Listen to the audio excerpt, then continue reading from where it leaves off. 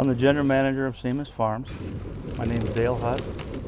I've been with the company for 24 years. And we're just outside of Salinas, in a small town called Castroville.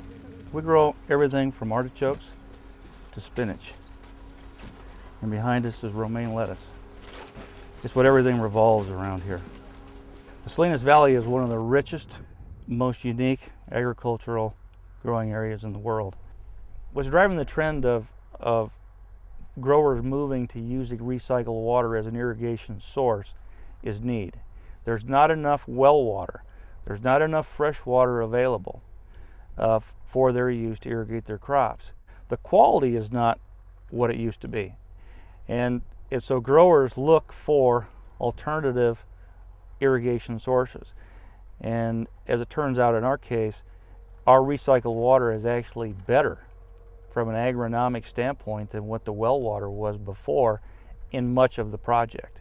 So that's what's driving it. That's the first thing. It isn't necessarily cost, because this water costs us more to use, but it's whether or not we'd still be farming if we didn't have the water. We may not be. Of course, all the different water or potentially new water sources were considered.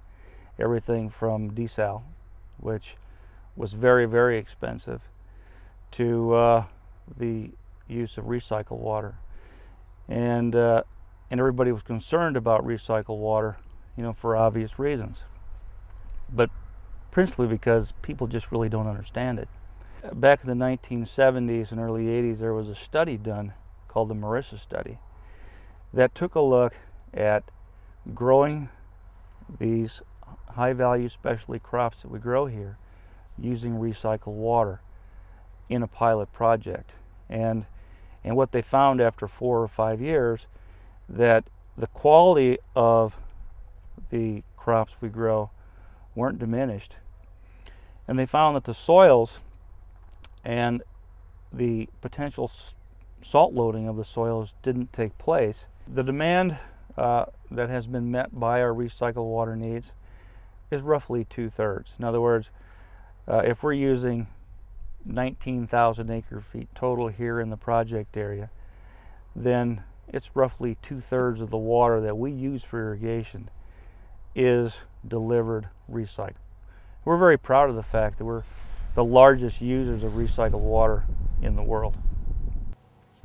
Our water, from a food safety standpoint, is, I'm going to say, one of the safest water sources in the world.